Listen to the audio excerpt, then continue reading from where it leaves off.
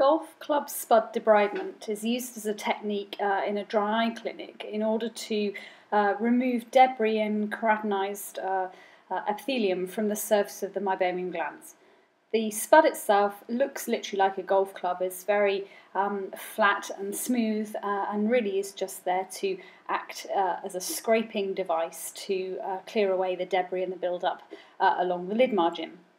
So holding it like a pen, you basically use the tip of it along the very edge of the lid margin, across Marx's line, and the meibomian gland orifices. Continue the action until you have completed all four lid margins and you've removed all the debris that's present. You can see in this example that once you have scraped the margin of the lid, you can look carefully at the actual tip of the golf club spud itself, and you can see the debris that you've been able to remove. It's been proven in research to actually benefit the patient in terms of improved symptoms for a number of months after the actual procedure has been carried out.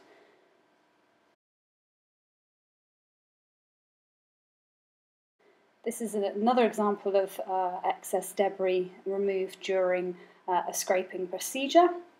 Typically, I would perform this procedure roughly every 6 months in practice as part of my dry eye clinic routine.